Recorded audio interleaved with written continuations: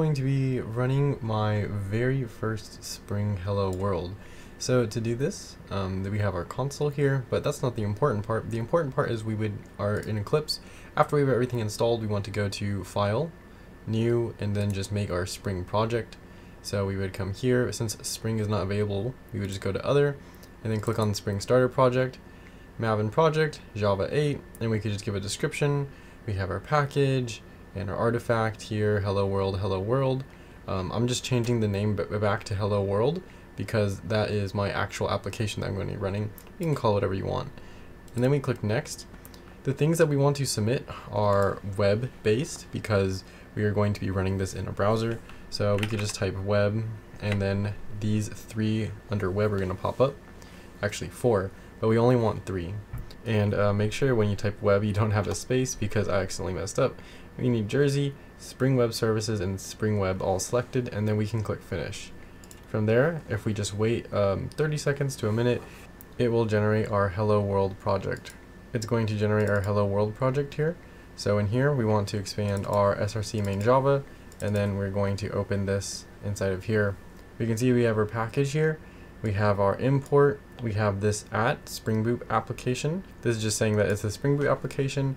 We have our Hello World application class, and then we have our public static void main. And then inside of here, we have our Spring application.run, and then we have this Hello World application.class with our arguments. So this is going to happen, this is going to execute when we run this. And so we need to run this application. To do this, we are going to be in the same package. We are going to click New, and simply just make a new Java class like this.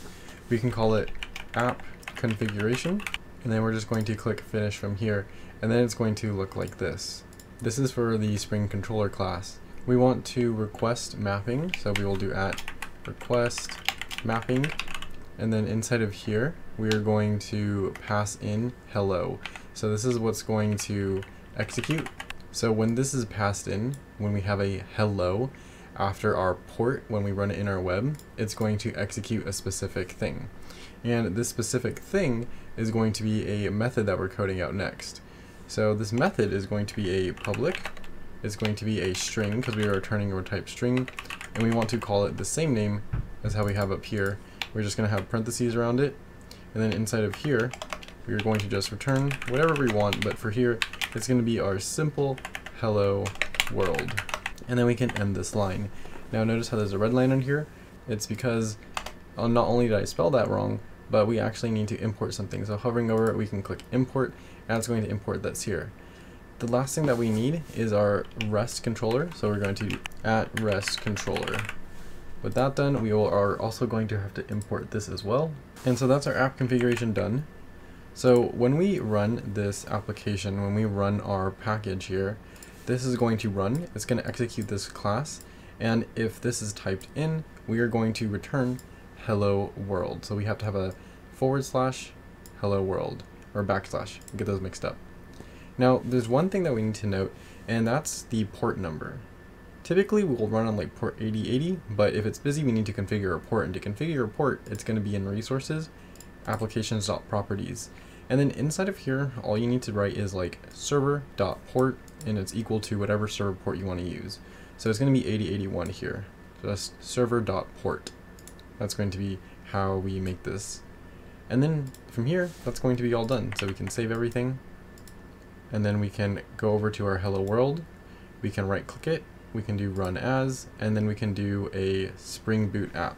This one right here. So clicking this, it's going to run.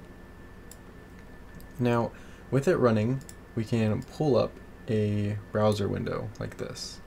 It's going to keep running in the background, and inside of here, we are just going to want to type our local host. We are going to do a colon, and then we are going to type our port number. So localhost, the port number, so it's basically like an @ and we have 8081, and then we're just going to do our dash or / hello, and that's going to input what we have in our app configuration right there. So inside of here we'll press enter, and we can see that we've executed this right here. We have our hello world. If we refresh it, it's still going to be hello world. Now if we change this to like hello, we have a white label error page, and we're going to get an error for it. But if we change it back to hello, since we have something for it, it's going to be hello world. So that is what we have here. So that's how we would run our first Spring application. Super exciting.